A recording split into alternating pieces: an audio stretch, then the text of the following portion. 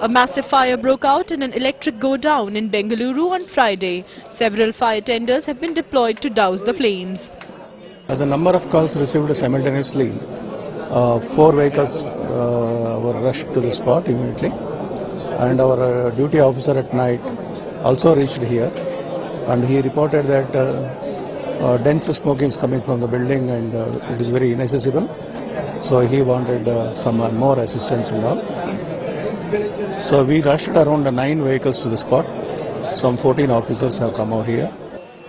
No casualties have been reported so far. The cause of the fire is yet to be ascertained.